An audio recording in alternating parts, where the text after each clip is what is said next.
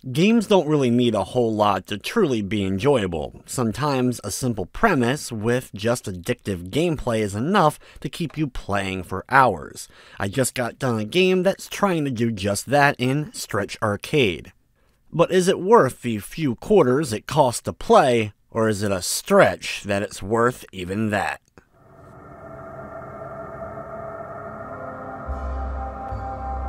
Stretch Arcade is all about testing your reflexes. You're saving Earth from an invading force of asteroids. These asteroids are represented by various button presses on your controller, mostly the face buttons, but also occasionally the D-pad being used as well.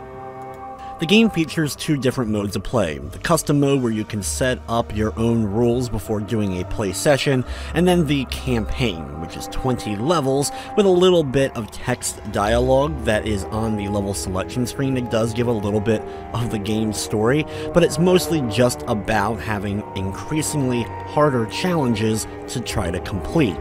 This means you'll have more and more successful button presses you'll need to do in a row before you complete the higher levels. And you can start the game from any level you've made it up to. The first few levels, of course, are pretty easy with just a handful of button presses, but then you're doing several hundred to complete the later levels. Every time you complete a level, the Earth you're protecting gets its health replenished. You lose health for either the symbols crashing into it, because you never pressed the button during the time that it was on screen, or you end up pressing the wrong button for whatever one is coming at you next. The game has kind of a cool retro black and white aesthetic going on. I like the soundtrack that goes along with it, and it just has kind of a cool feel to everything. Because of this, you're not seeing any kind of colors to represent the symbols. Sometimes it's going to be difficult to tell what's a square and what's the circle next, especially if you're focused on one side of the map and then all of a sudden the next button presses all the way across the screen. There's a light indicator that constantly bounces between whichever button you have to press next, and as the symbols grow very close to the center, it kind of gets darker and illuminates just the center portion of the screen to make you focus more on that. For such a simple premise, this one's actually pretty well done. There's certainly nothing really flashy about Stretch Arcade, but the gameplay here is actually pretty addictive, and I can see some playing it for quite a bit of time and trying to see just how high of a score that they're able to get.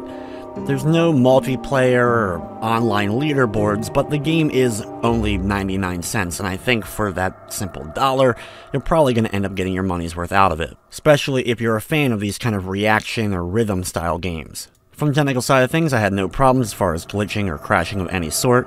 Stretch Arcade is available on the PS4 for 99 cents. It's also available on the Xbox One and does have a Platinum trophy on the PS4. Overall, while Stretch Arcade may not be a whole lot, I actually had a pretty good time with it and wanted to make sure I covered it for the channel. Keep in mind the price on this one, as if it was anything higher than $1, it would be hard to really recommend it, but for that 99 cents, I'm going to be giving it an 8 out of 10.